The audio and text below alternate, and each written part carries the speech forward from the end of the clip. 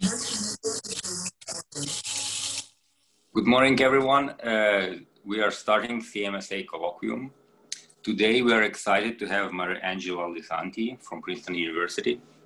Mariangela has completed an undergraduate work on condensed matter physics at Harvard, and then a PhD on high energy physics in Stanford. But she has been an active researcher ever since high school, when a device she constructed has earned her awards from Intel and Siemens. Mariangela will talk today about her exciting results on dark matter. Mariangela, take it away. Okay, thank you. And thank you very much for the invitation to join you all virtually today. I hope you're all doing as well as possible under the circumstances. So I'm hoping to be able to talk to you a bit today about some recent work over the last few years that my group has been doing, where we've been taking advantage of data from the Gaia satellite to try and map out the dark matter distribution locally in the halo. So I'm starting off here on this introduction slide with an image that's of the Nyx goddess. And this is mainly meant to be a bit of a teaser because Nyx is going to come back and play a bit of a role later on in the talk. So you'll just have to kind of keep an eye out for when she makes an appearance again later in the talk. But I want to start off with a bit of history. Our attempt at trying to map out the dark matter in the Milky Way really started in the 1970s and 1980s with work by Vera Rubin and collaborators. Oh, my slide is not advancing. 1 second.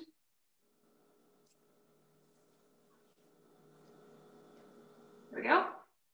By Vera Rubin and collaborators, where they were looking at rotations of galactic disks. And what they found was the fact that as you move further out, farther away from the center of the galaxies, the rotational velocity of, let's say, gas that's in that galaxy seems to asymptote. And that's contrary to what you'd expect if you were predicting the motions of that gas or those stars based purely on Newtonian gravity.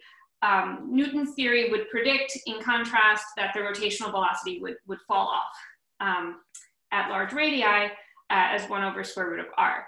So this discrepancy between the observed rotational velocity and the expected rotational velocity really strongly indicated that there was some new exciting thing that was going on. And there's several possibilities for how you can explain this. So one is you might say, okay, well, perhaps my theory of gravity is incorrect, and I need to go back in and modify Newton's law, essentially, to give me the pink curve here as opposed to the yellow one. And there has been some work, extensive work on this since these early periods. They face a number of challenges. One big challenge is that they haven't been able to consistently reproduce data that we're getting from the early universe, so from cosmological observations. But another challenge also comes in closer to home, so to speak. In particular, if we just look at stars, the motions of stars in our galaxy, what these modifications to Newton's laws of gravity seek to do is to explain the fact that the radial accelerations of these stars is typically much larger than we would predict using Newton's laws. So you modify Newton's laws to try to give you an enhancement in that radial acceleration such that you could then reproduce the rotation curves. Now, what these theories also do is they will have a consequence on the vertical accelerations of the stars as well. So if you have a theory that needs to predict a larger radial acceleration, what it does is it simultaneously predicts an enhancement in the vertical acceleration of the stars. And that's something that we can actually just go out and look for in the data, especially locally near where the sun is in the Milky Way. We have some really good data on the vertical accelerations of stars. And what we find is that the vertical velocity of the stars is not enhanced to the same degree that you would expect from these modifications to gravity. So there's a number of challenges then to making this particular avenue work. The alternate is to posit that there's additional matter in the galaxy. So to say that beyond the visible matter that we can see in the galactic disk, there's something else that's out there that's enhancing that total mass. And when you increase the total mass, then you should be increasing the rotational velocity of the stars, and then that would be consistent with the rotation curve data. In this picture, we add in, we call it dark matter, this new matter that we add into the galaxy. Dark because we don't see it, so that's in contrast to the visible matter that's in the disk. And in order for this additional matter to be able to explain the flat rotation curve data, it implies that the mass that's in this dark component needs to increase linearly with radius. And the picture that we have in mind here is that we have our own galaxy in the, there we go, in the center here. So that's the visible part of the galaxy. And it's surrounded by a massive halo of dark matter. The scales here are actually really quite dramatic in the sense that the radius here for this dark halo is almost about, or the predicted radius for that dark halo is about 10 times larger than the observed radius of the disk. So this is a massive amount of additional stuff that we're adding there, and it extends out very far. So if you think about it as like a cloud of dark matter, the dark matter particles are sort of zipping around in this cloud. They're not really doing anything terribly interesting. They're not relativistic or anything like that. They're actually just non-relativistic. They're moving around at like 200 kilometers a second, which is about as fast as our sun rotates around the center of the galaxy. So, you know, non-relativistic, in that sense, pretty vanilla particles that are flying around in this massive halo. Now, obviously, what we want to be able to do is to detect one of these dark matter particles directly. That would be the best confirmation of this hypothesis. And there's a variety of experiments on Earth, so terrestrial experiments, that are seeking to do precisely this. The basis for these experiments is essentially looking for one of these dark matter particles flying through the Earth and then hitting the detector. So I'm showing here an image. This is a sketch of a xenon detector. So it's essentially a tub of xenon. And what you're looking for is a dark matter particle that is going to be flying in, and then it would hit the xenon nucleus. The dark matter particle would ricochet off, and the nucleus would jiggle a bit because it was hit by something. We'd never be able to see the dark matter particle in this collision, but what we can hope to see is the jiggling nucleus from that xenon atom. So these are they need to be highly sensitive experiments, extremely low, and they run in extremely low background environments, so usually at the bottom of mines or underneath mountains. And they've reached an incredible sensitivity just over the last decade or so. So it's an extensive program and very, very exciting. Now, what these experiments should see, the rate at which they would see a detection, depends critically on how much dark matter we expect to be located around the Earth, to be flying through the Earth for that matter. So that rate is going to depend, as I've written down at the bottom of the slide, both on the velocity of the dark matter particle, on its scattering cross-section, and then also just on the number of these dark matter particles that are around. So that really puts an emphasis on the need to be able to actually have a good accounting for how much dark matter we expect to be surrounding us in our own little corner of the galaxy near where the sun is and where the Earth is. That's a direct input for interpreting the results of any of these experiments.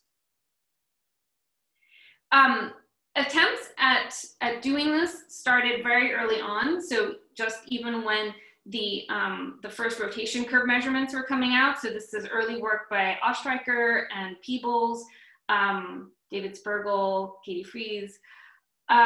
And the idea there was just to say, okay, well, we see a flat rotation curve. We want to be able to come up with some model for the way the dark matter should be distributed in the galaxy. Where do we start? So we're going to start in the simplest possible place. And we're just going to assume that the dark matter is a collisionless fluid. And if it's a collisionless fluid, then we're going to model its fluid mass as follows and assume that it's conserved. Then we're going to add in some additional assumptions to our model. So we're going to assume that the dark matter is in steady state, that the velocities are isotropic, and of course that we can reproduce the flat rotation curve data, because that's essentially, that's the target goal here is to make sure that we're consistent with that data. And when you combine this conservation of fluid mass equation with these additional assumptions that get added in, what you get is a prediction that the dark matter should have a number density that falls off as 1 over r squared, and its velocities should be distributed as Maxwell-Boltzmann. So this is essentially some kind of isothermal distribution for the dark matter.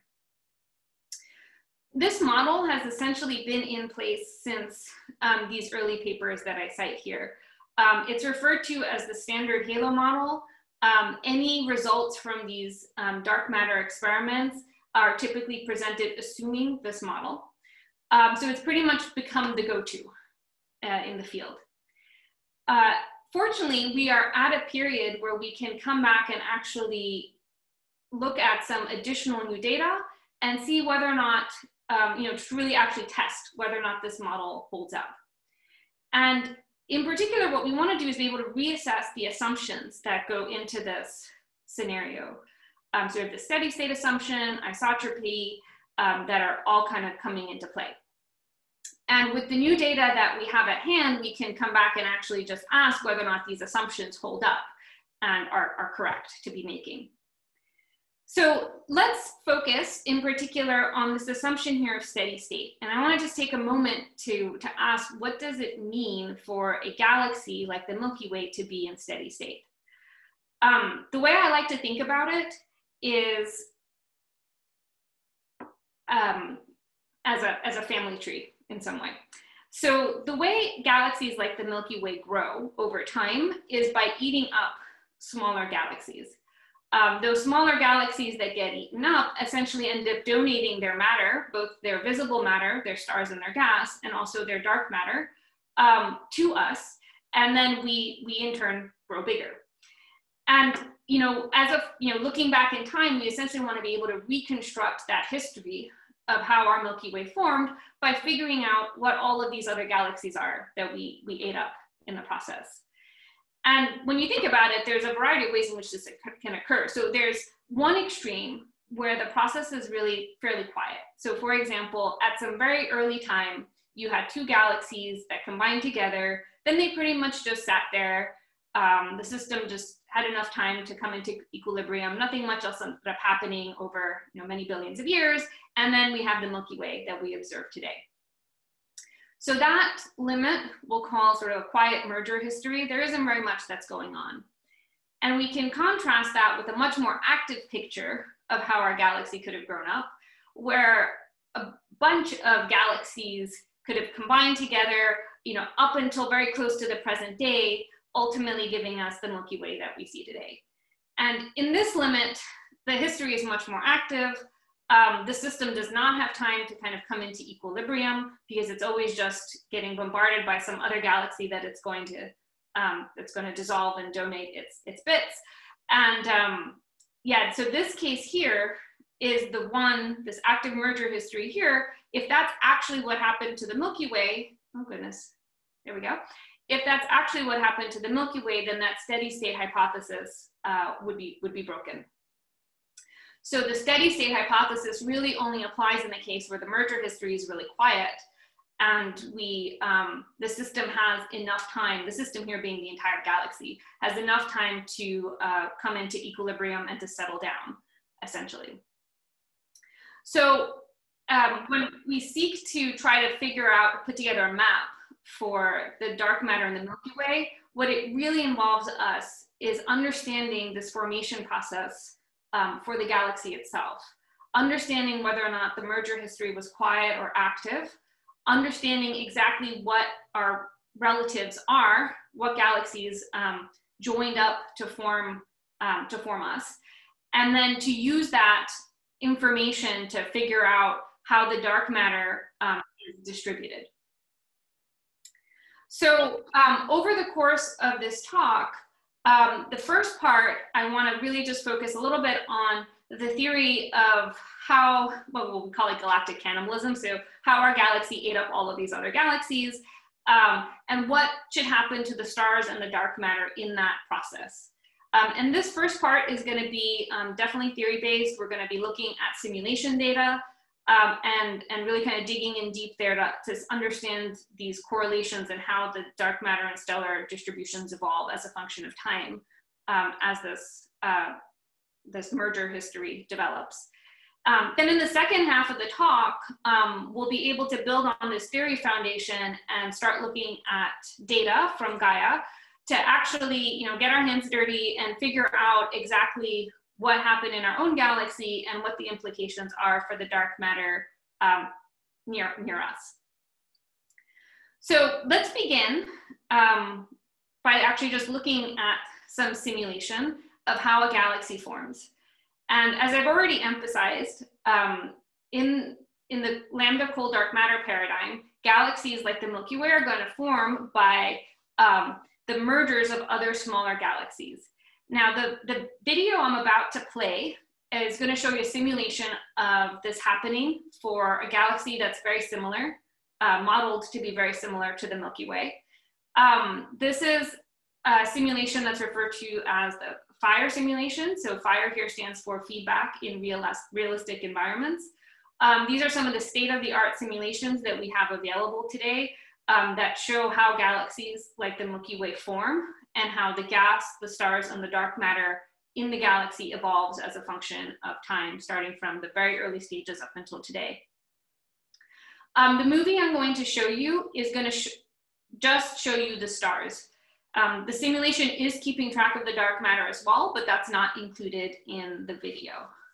So I'm going to get this running.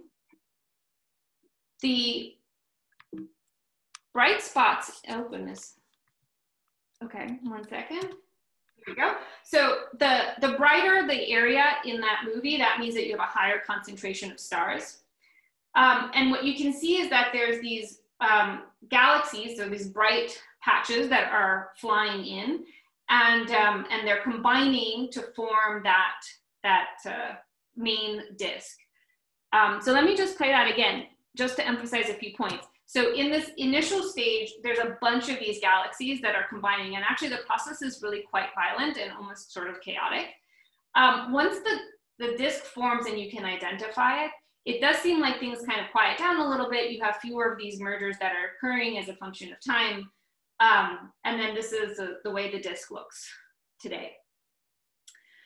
So these simulations are extremely powerful for understanding how a galaxy like ours could have evolved as a function of time, but they aren't a direct representation in the sense that we don't know exactly how many galaxies combine to form the Milky Way. That's what we need to look in the data to find out.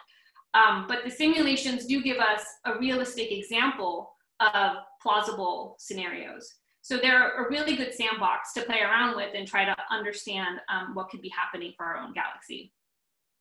So what I want to do next is to kind of go into the simulation and break it down a bit so that to emphasize what's happening early on when a satellite galaxy is falling into the Milky Way, and then what happens as that process evolves from there. So when you have initially some galaxy that's falling in, it's going to end up experiencing tidal forces from the Milky Way because that's a much more massive system. And those gravitational tidal forces are going to be stripping off dark matter and stars from that satellite galaxy as it falls in. The material that's removed from that satellite galaxy sometimes is referred to as tidal debris. Debris because it's just sort of left behind, and tidal because it's being removed by these tidal gravitational forces.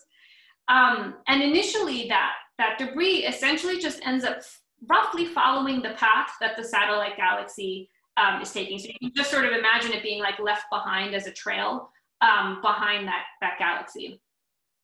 And we actually have direct evidence of these kinds of streams that form, these debris streams that form, at least with stars. We obviously can't see them for the dark matter. One of the most prominent and spectacular is arising from a known galaxy that's in the middle of being eaten up by the Milky Way. It's called Sagittarius. And in this next video here, I'm going to show you what the process looks like. So this is a simulation of Sagittarius as it's falling into the Milky Way galaxy. And you can see that as it's being disrupted, it's leaving behind this trail of stellar debris. And we can actually see in data these individual loops, and those loops roughly trace out the path that's taken by the Sagittarius galaxy as it's falling in. Now, Sagittarius is pretty spectacular. We can make out these large loops. We also can still see the galaxy today, so it hasn't gotten completely digested yet. It's just a really nice example of how you get these beautiful structures that form during these merging events in the galaxy. So what we can do in the simulation data, so in the fire simulation, is we can go in and find candidate streams that come from some merger event. And we can look at how the dark matter and the stars from those streams behave. In general, the streams that form will typically be very narrow spatially, which you could have already seen from that movie of Sagittarius falling in. And also they typically end up having coherent velocities. So all of the matter in that stream tends to be flowing in one direction pretty coherently. And when we look in the fire simulation and we find candidates of stellar streams, and then also look to see what the dark matter in the associated stream is doing, we indeed see, and as illustrated here in this plot, the speed distributions for the stars, which are shown in pink, are pretty coherent. So they're peaked here for this particular example around 400 kilometers a second. And then also for the dark matter, the velocities are fairly coherent. So in this particular example that I'm showing here from fire, you have both dark matter and a stellar stream that forms. We see this in the coherence of the velocity speed distributions. And one point I do want to make is that both the dark matter and the stars have roughly approximately similar speeds, but the correspondence isn't perfect. And that's something that we generically see when comparing features in the dark matter and stellar distributions for some of these very recent mergers. Now, let's go back to our little schematic here. We have our galaxy that's falling in. Now we're just going to sort of image what happens after the system evolves a bit. So the satellite galaxy, as it falls in, will make orbits around the host. And in this process where it's orbiting around and falling in, it's losing all of this material, stars and dark matter. And all of that material is essentially kind of getting mixed up together. It's starting to form kind of a little blob of stuff in the region. You can no longer make out individual streams because it's all getting wound up. So the spatial coherence in this case just gets washed out. But interestingly, you do end up seeing some interesting velocity behavior that survives. And that ends up being key for being able to actually identify the fact that such a merger occurred in the past. In the fire simulations, we can identify some of these not so recent mergers, so ones that sort of came in and have had some time to evolve and orbit around and fall in. And what we find in these cases is that Spatially, there's nothing interesting to see. All of the material is kind of just all spread out. The stars, the dark matter, it's all spread out. But when you look in the velocity space, you still end up having some interesting features. So for example, in the figure I'm showing here, this is a plot of radial velocities for material that's been stripped from one of these mergers. And both the dark matter and the stars have this kind of interesting shape there. It's a bit bimodal. And that bimodality that you see there is actually a function of the orbit of the satellite that came in. So this particular shape that you're seeing here in the velocity behavior is actually coming from the fact that the orbit of the satellite is pretty radial. Also for these older mergers, the dark matter and the stars actually have a pretty good correspondence with each other. And that's really heartening from an observational point of view, because it tells us that if we can go out and actually map the stars in these kinds of substructures, then we have good reason to believe that the dark matter from the same mergers would follow very similar distributions.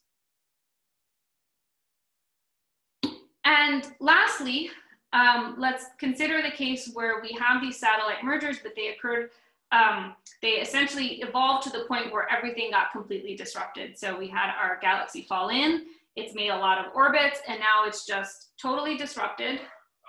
And we're just left with the material that's left behind. So these would be examples of the oldest stars and dark matter in the Milky Way.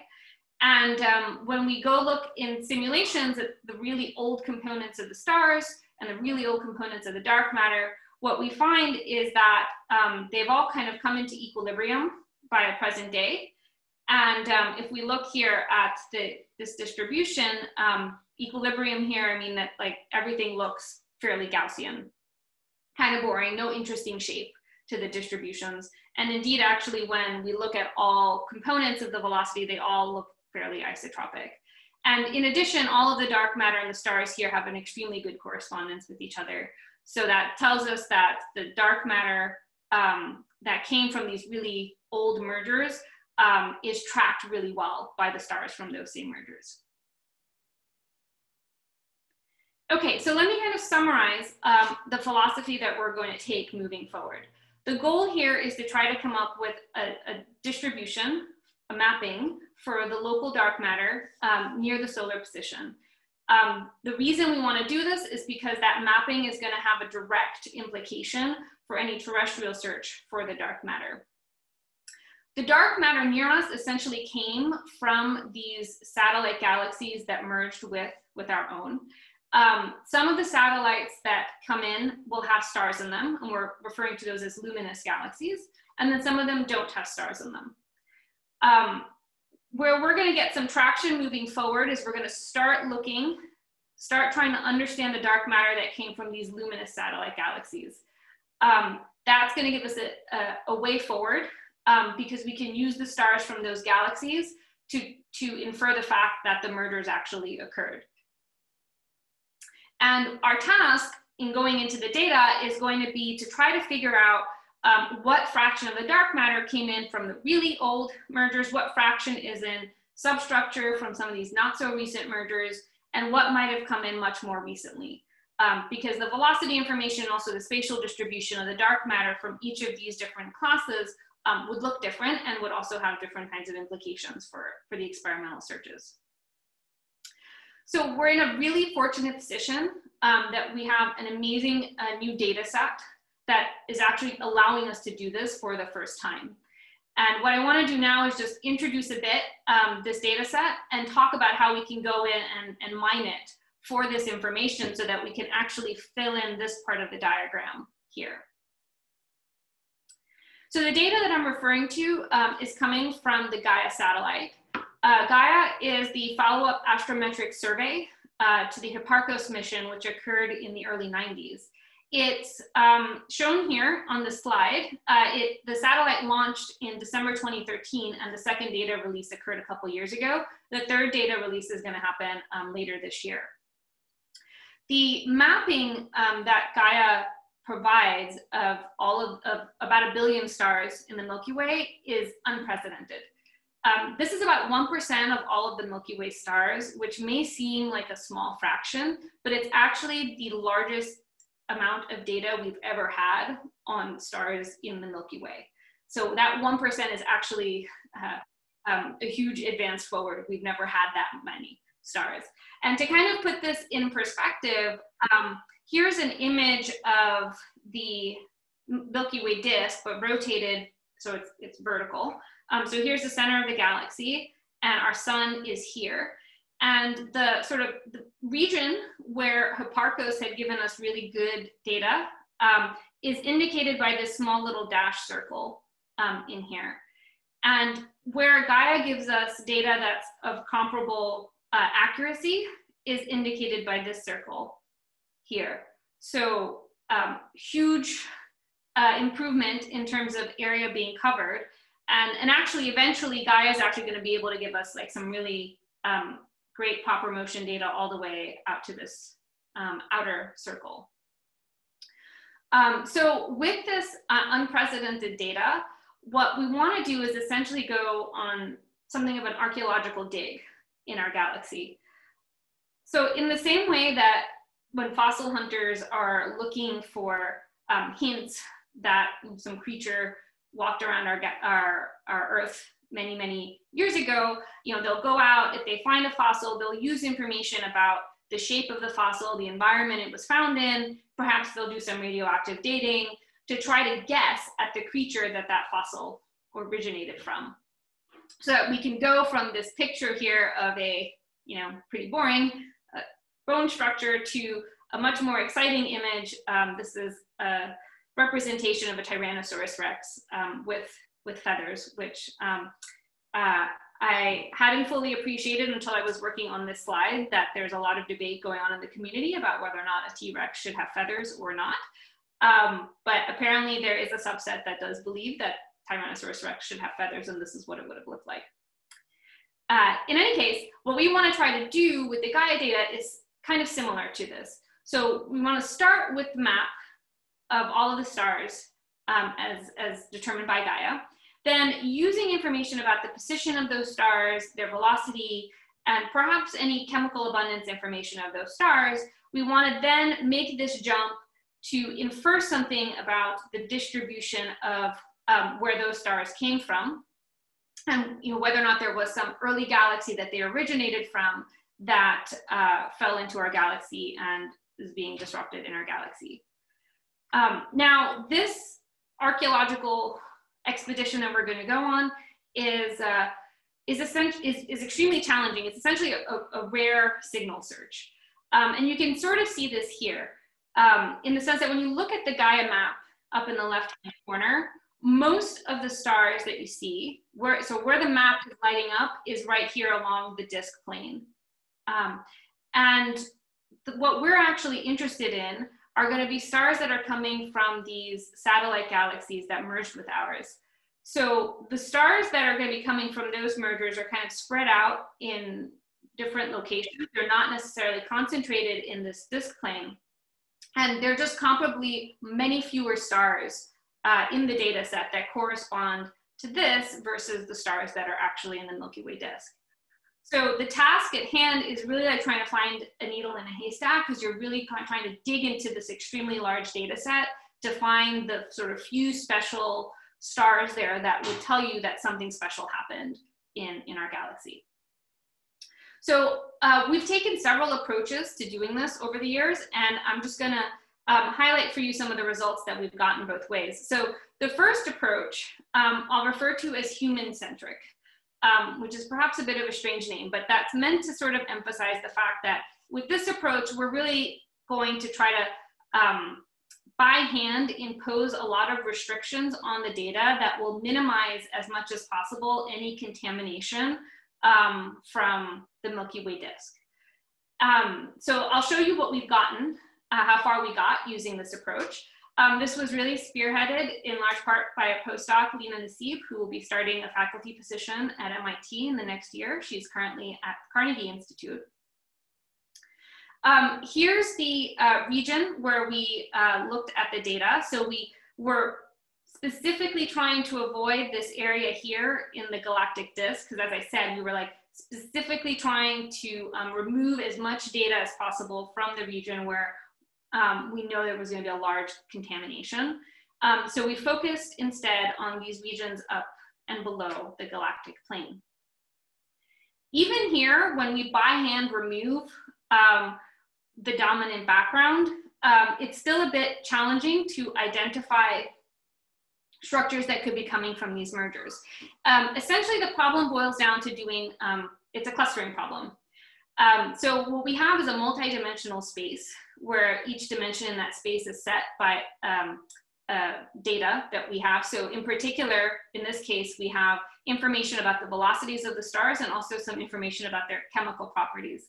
So you can think of each of those as different axes in this multi-dimensional space. And then what we want to do is essentially find groupings in that multi-dimensional space that we think are associated either with the disk or with some of these other interesting mergers. So what I'm showing here on this slide is it's just a schematic of how we approach the data. So we plot it in this multi-dimensional space. So here's a projection of it. Here's a chemical abundance here on one axis. This is rotational velocity on the x-axis. And what I'm showing here is roughly the region where we'd expect stars from these mergers to land. And in comparison, here's the region where we'd expect stars from the Milky Way disk to land. And so if our clustering algorithm works as we'd like it to work, it should efficiently separate out this grouping here from this other grouping here that would be coming from the disk. Now, obviously, as I've drawn this here, I was trying to make this seem very clean and clear cut.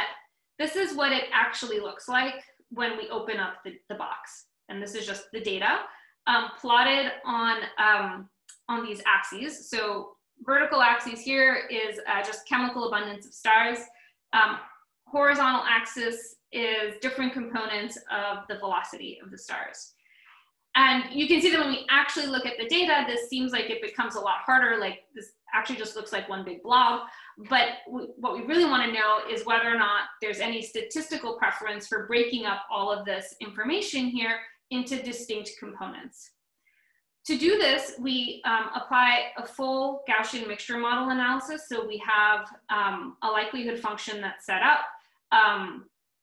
to account for different components that can be added to the model.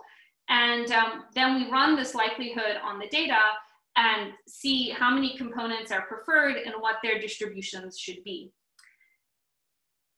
Here I'm showing you the result of that likelihood analysis. So these curves, these circles, as drawn overlaid on this data diagram, are actually from the likelihood analysis. They're not curves that I've drawn myself. And what you can see is that there are essentially three different components that the mixture model analysis picks out. So it's picking here, this green circle is actually identifying stars that belong to the Milky Way disk. And the way you can see that is that these stars are kind of clustered around rotational velocities that correspond with the rotational velocity of our disk. So that's good, that part makes sense. Then we have the pink curve in each of these panels. That contribution is the oldest. This vertical axis, as I said, is chemical abundance, but as you go down here, you're going to older stars, essentially. It's a proxy for age. So the smaller the lower value of this chemical composition, the older the stars is. So this pink region here are the stars that are the oldest ones. They're also roughly isotropic. So if you look at it in velocity space, the dispersion isn't very different in each of the velocity components. Then there's a third contribution that the algorithm finds, which is this blue region here. That's the one that's actually quite interesting because that's like an intermediate set of stars. They're not so old. So for our purposes, where we want to kind of try to understand what this all means for dark matter, the way this corresponds is these old stars, the ones circled in pink, would be mapping out the dark matter that came from very, very old mergers. And then the stars circled in blue would be indicating dark matter that came in from a more recent merger. And actually that more recent merger is quite interesting And people have only discovered this once the second Gaia data release became public. This was first noted by Vasily Belokurov and collaborators, and Amina Helmi and collaborators. What they found was that there's essentially a single merger that dragged in the majority of the stars in the inner part of the Milky Way. And that's what's being shown here in this simulation. That merger event, that galaxy is called Gaia Enceladus. And it allows us to come back to our family tree that we started off at the beginning of this talk and actually make some progress forward and pin things down a bit. So we had this, these two extremes that I presented, one that was really quiet merger history, another one that was very active merger history. With the discovery of Gaia Enceladus, that actually sort of pins down some relative that we have. So we now know that there was definitely a fairly significant merger that happened early on in the Milky Way's evolution, so about 7 billion years ago. And the galaxy that collided with our own had a stellar mass of roughly 10 to the 7, 10 to the 8 solar masses at that point in time. So this is kind of like finding an old relative in your family tree. Gaia Enceladus is an old relative of ours in the Milky Way, and now we've been able to see, discover it based off of the residue of the material that is essentially left behind. And the Gaussian mixture analysis that we performed lets us do a pretty careful accounting for how much material came in from Gaia Enceladus, and then also allows us to do a mapping from the material that we're seeing from the stellar component to the fractions that we expect in the dark matter. So how much of the dark matter came in from the earliest mergers and how much would have also come in from Enceladus. So putting this back onto our little schematic diagram here, we see that even in this first attempt at looking at the Gaia data, we've already made a pretty significant step forward in our understanding of how the local dark matter is distributed. We now know that it's not just dark matter from all very old mergers, that we have that component, but we also have a component of the dark matter that's coming from this new relative, Gaia Enceladus, that came in about 7 billion years ago. So can we do even better than this? And the answer is yes. And the way we can push this forward is by taking advantage of some machine learning techniques. So this takes us to approach number 2, which in contrast to the first one is more machine-centric. This effort was led by both Lena as well as Brian Ostiak, who's a postdoc at Harvard. And the goal of this part of the work was to see whether or not we can just let a machine determine whether or not a star is born in our galaxy or whether or not it comes from one of these satellite mergers. And if we're going to let the machine do this, we might as well let it do it in the region where it's going to be hardest to try, but also the region where it's going to be of most interest. So what we're going to do now is apply this neural net that we're going to develop in this area that's concentrated right in the disk plane. So precisely the region we were trying to avoid before, because we know that there's going to be a lot of disk contamination there. But it's also the region that's of most interest for any dark matter direct detection experiment, because we want to have the dark matter mapping close to where we are, so near where the sun is. The challenge here is that only about 1% of the stars in this region that I'm boxing in here are coming from these galaxy mergers. The other 99% are what we'll consider to be background. So the background here are just the stars in the disk, the stars that were born in the Milky Way galaxy. So that's the challenge that we're essentially putting forward to the machine. Can you accurately identify the 1% of stars in this region that came from these mergers? So we're going to use deep neural networks to do this. In this kind of approach, you train the network on labeled photos. So in this cartoon, where it's being trained on images of a cat and a dog. And then afterwards, after that training period, you then test, you can apply your network to an arbitrary photo. So in this case, this image of a creature inside this laundry basket, And then based off of what the network learned from the training, it then decides and guesses whether or not that creature is a cat or a dog. Now, obviously, what we're dealing with are not pictures of cats and dogs. What we're dealing with is data concerning stars that are either born in the galaxy or not born in the galaxy. But the approach we're going to take is going to be kind of similar in the sense that we're going to train our neural network on simulations where we know what the truth is. So where we can label each star with whether or not it's a galaxy star or a merger star. And then after training the network on these simulations, then we can apply it to data from Gaia and see what it gives us. The only way that this can work is if the simulations that you're training the network on are doing a good job at reproducing what's in our galaxy. And if we were doing this 10 years ago, there would have been no way that this would have even had any shot at working because the simulations were just not at that stage. When people were first starting to run these galaxy formation simulations, they couldn't even get stable disks to form. And it's just been incredible the level of progress that has happened to get us to where we are today. So what I'm showing here in the top panel is a simulation, results from one of these simulations. So it's a mock catalog, it's referred to as the Ananka mock catalog. And just for comparison, below it, I'm putting the data from Gaia. And you can see by eye that there's a lot of features that are reproduced in the mock data. It's not a perfect correspondence, and we don't expect it to be a perfect correspondence, but it's roughly getting the general behavior correct. And that at least gives us a hope that this approach has a shot at being able to work. I'm seeing that there's a question. So maybe I pause. Juven? Yes, can you hear me? Yes, I can hear you. I was going to ask earlier. Earlier you said that the 1% of the star is from the merger star, while 99% is galaxy star. Is that correct? I just wonder yeah. how the data is obtained. How do you know this?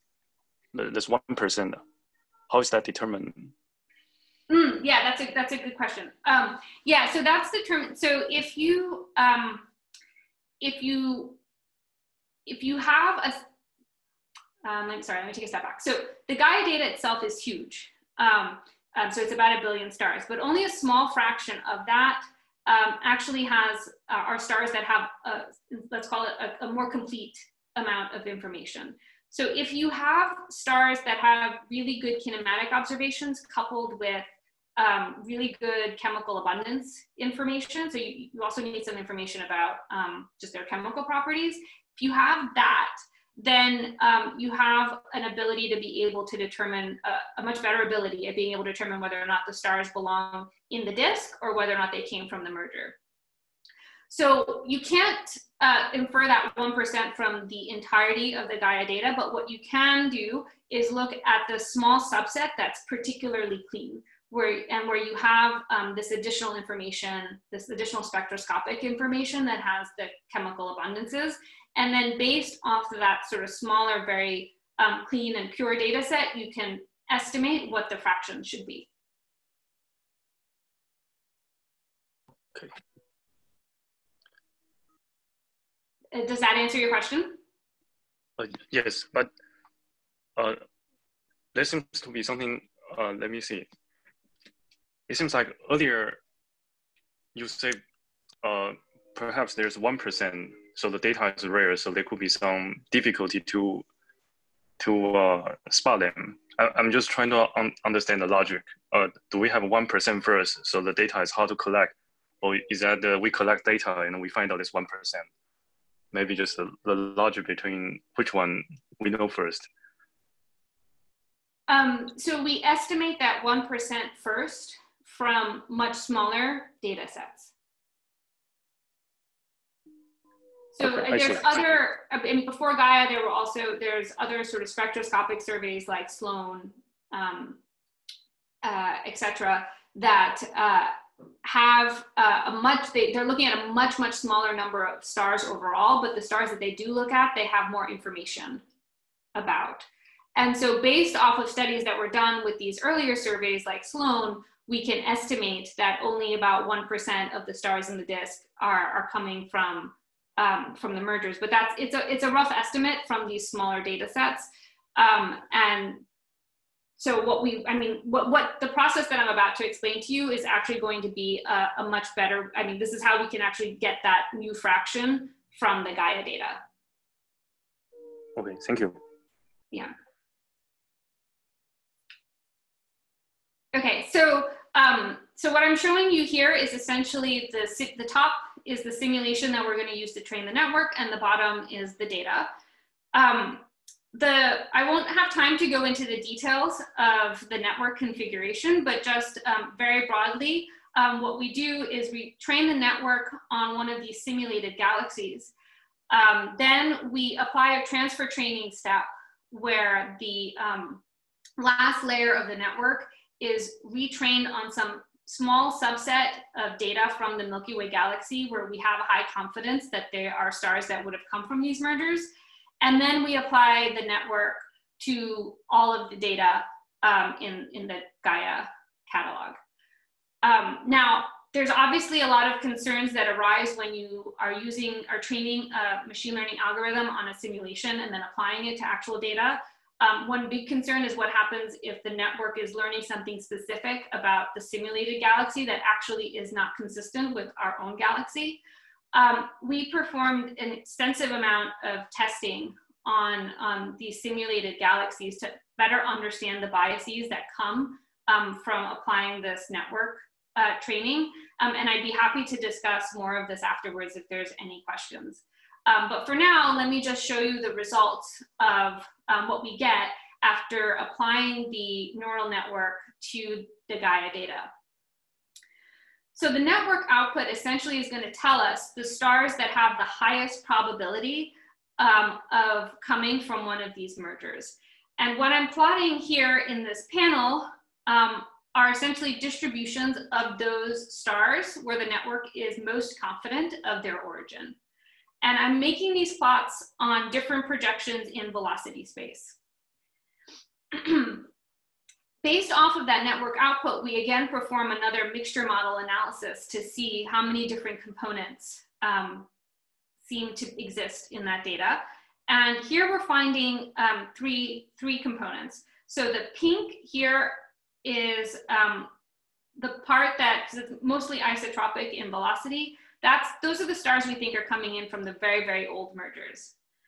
The blue thing that looks a bit like a peanut here, that's the kinematic distributions of this blue component here actually match the expectation for Enceladus, so our new relative that we discussed earlier.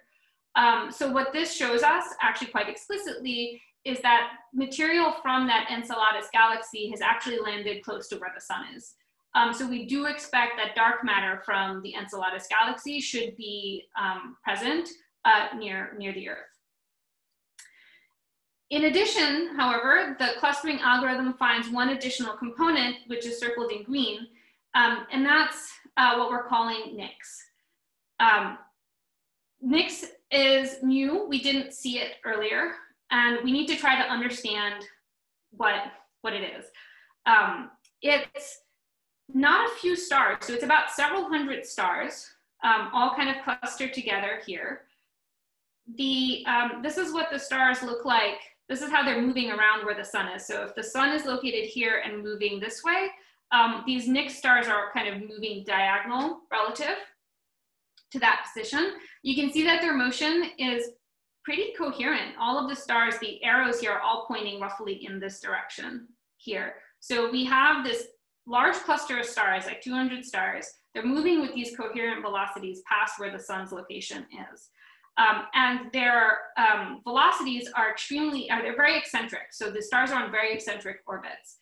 And the kinematics of this is hard to explain unless the stars came from a separate merger.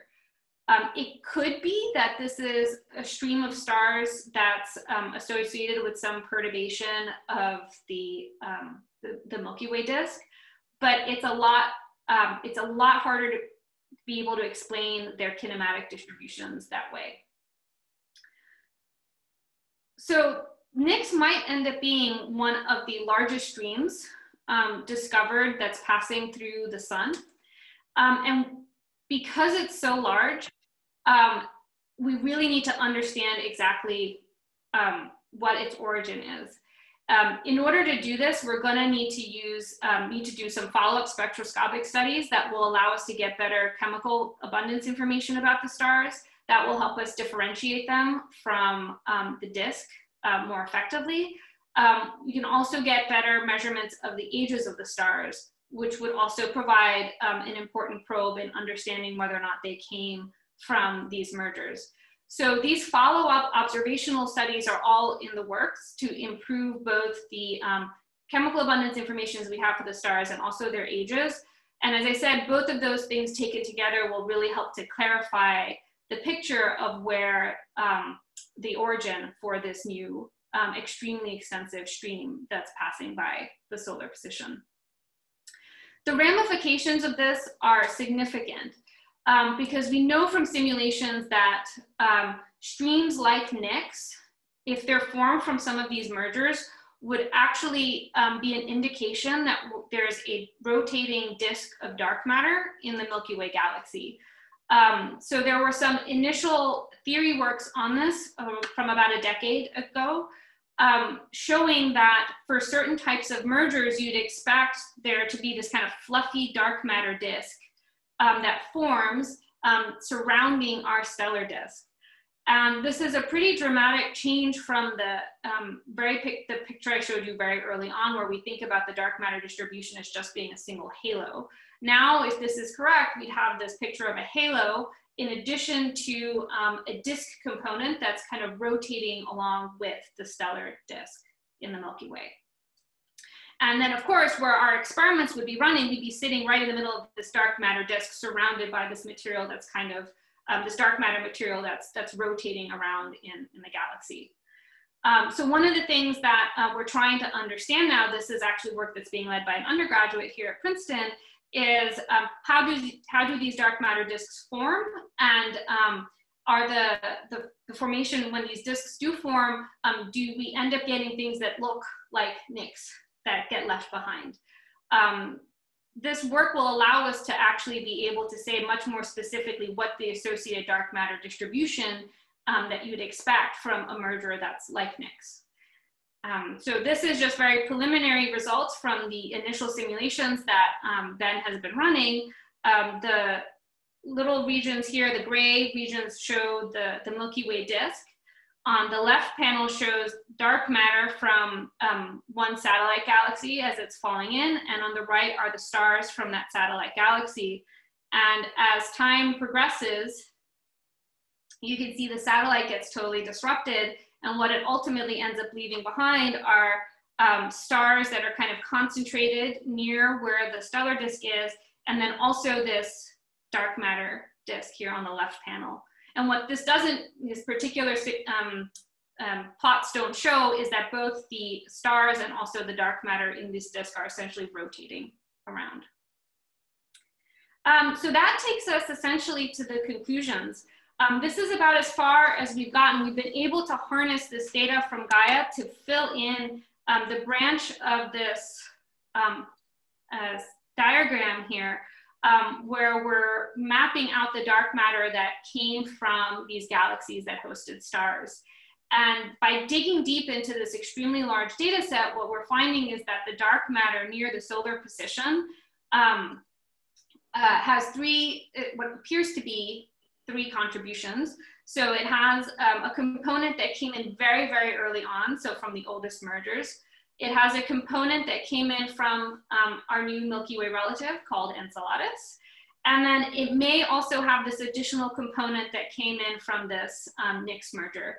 And I've left a question mark here because this is pending confirmation from these additional spectroscopic studies that are currently being done. So we've made a lot of progress in this direction. To really complete the mapping, we're gonna need to start facing this arm of the diagram here, which we haven't quite tackled yet, but we have some ideas for how to start doing that. And then taken together, then that will give us our complete mapping.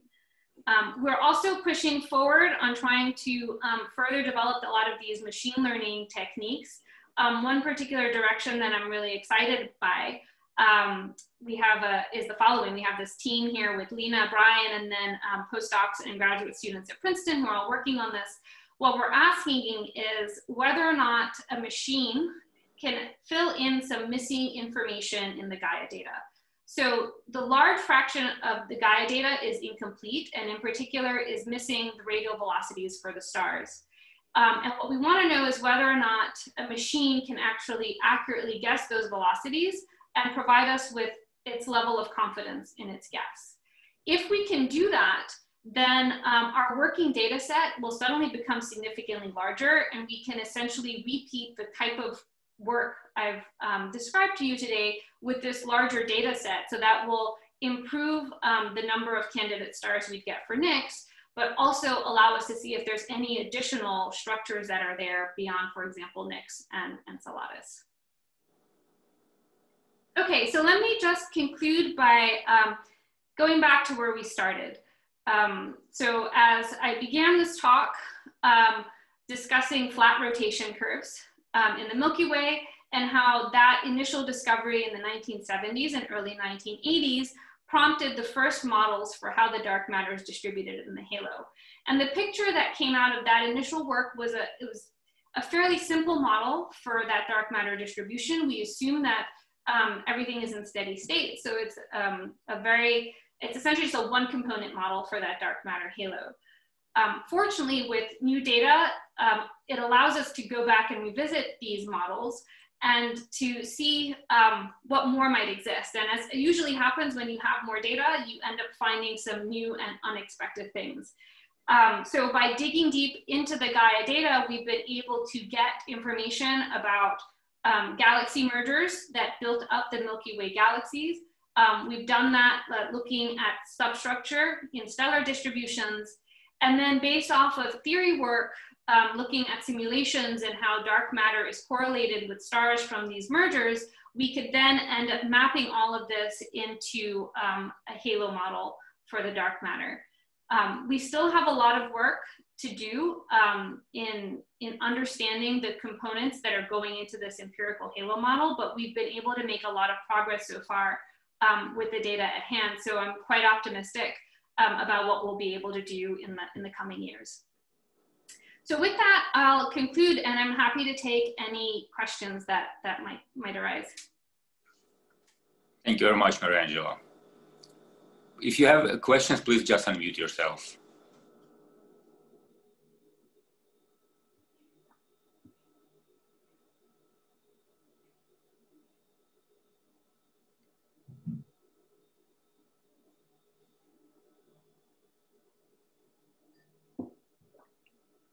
Juan, go ahead.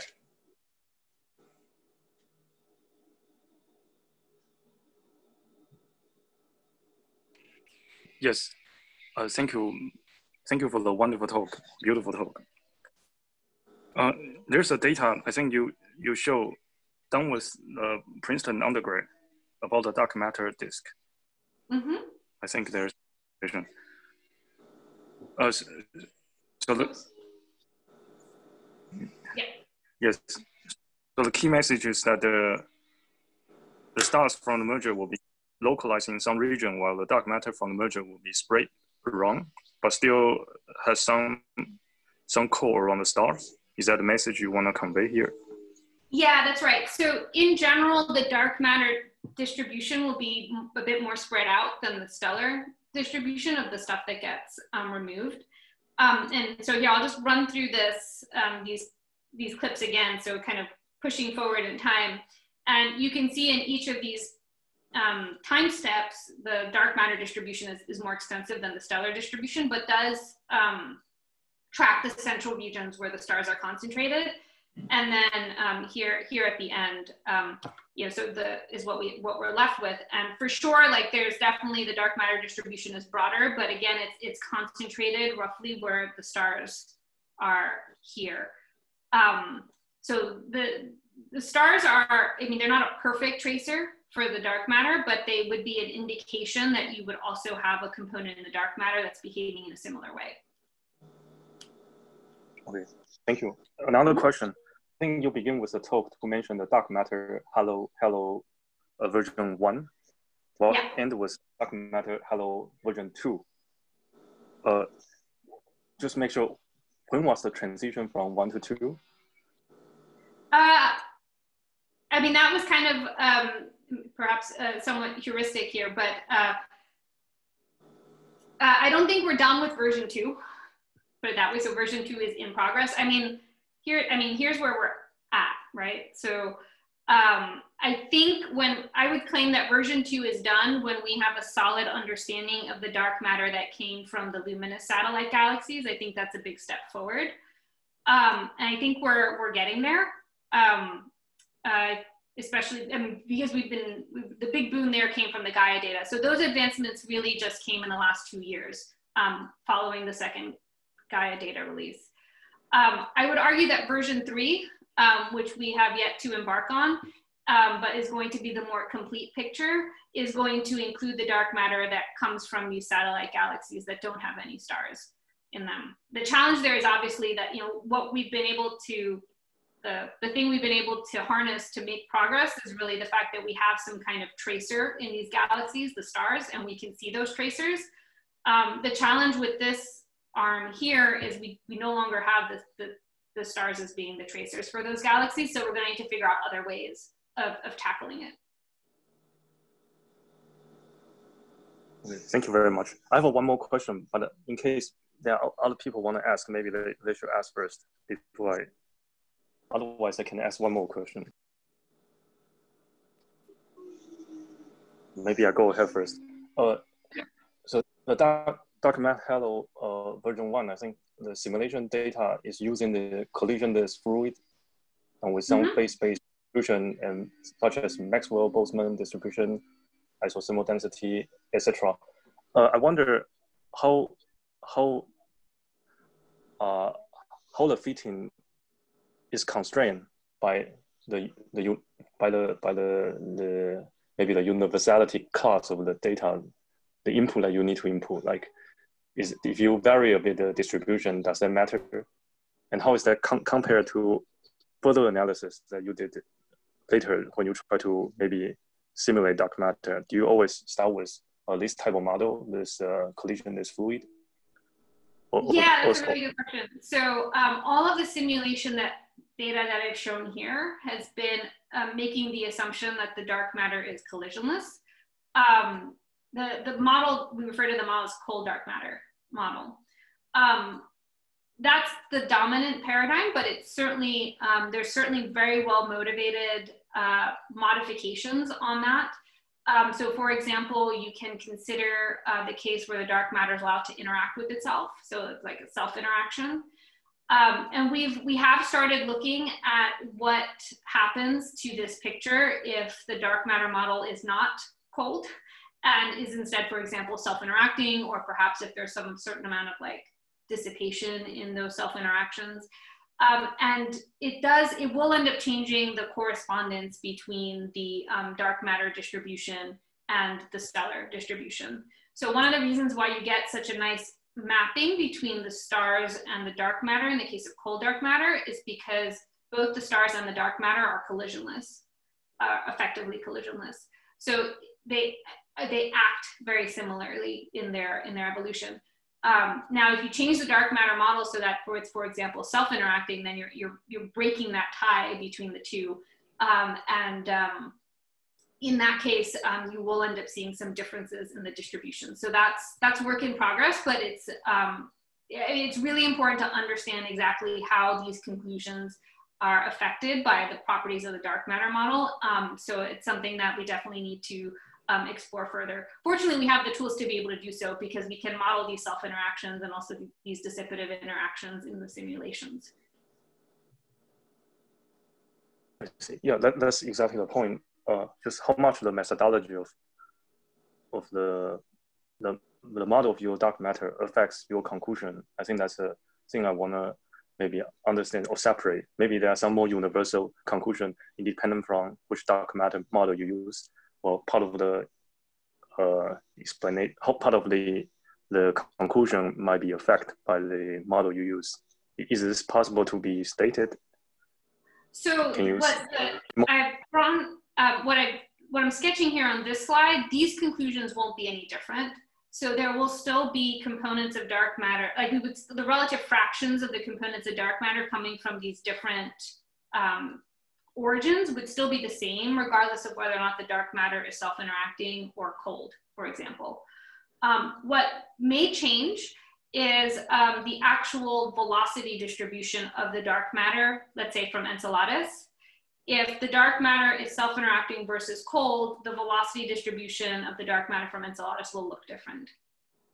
But all that means is that when we sort of put forward like a final distribution of that local dark matter map, we could just have several different like categories, right? If the dark matter is cold, then we expect the distribution to look like this.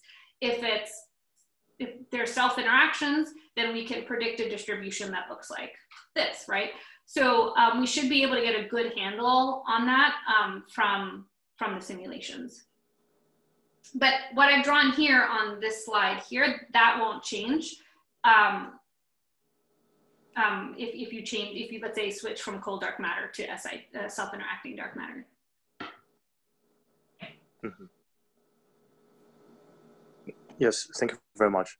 Actually, one last thing, since dark matter is in general maybe defined in a way, they are matter, but not belong to the standard model sectors. So if we have a like experimental data, is there a way we can just interpret dark matter by its own, independent from what model we are using? But it seems like some of the analysis depends on the data input that we need to assume certain dark matter model. So that's the part I feel like I'm not understand enough.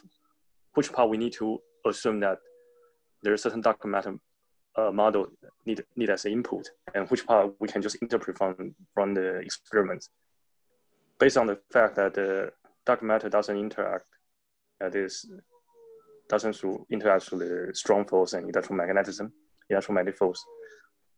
Can we already read from the experiment data that we can just tell which part is from the dark matter? It seems like there's an input that you need to consider when you do the analysis. So from this angle where we're trying to build up that dark matter distribution from astrophysical observables, what we'll ultimately end up having is options for what that dark matter distribution will look like depending on the properties of the dark matter particle. So there'll be like option A, B, C, where A might be if it's cold, B if it's self-interacting, etc. Then let's say that you have an experiment, a terrestrial experiment that runs and actually sees a signal.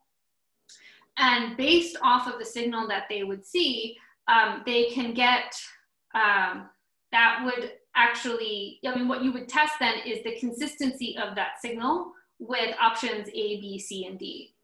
And then see which of those options is more consistent with what you're seeing in the data from your experiment. And then in that way, you'd actually be able to directly test what the properties of that dark matter particle are. And you should be, I would hope you'd be able to infer something about that. Thank you very much. Mm-hmm. Thank you very much, everyone, and thank you very much, the speaker. If anybody in the audience has any more questions, please ask them the speaker directly over email or something. Thank you. We're finishing this event. Thank you. Thank you. Thank you very much.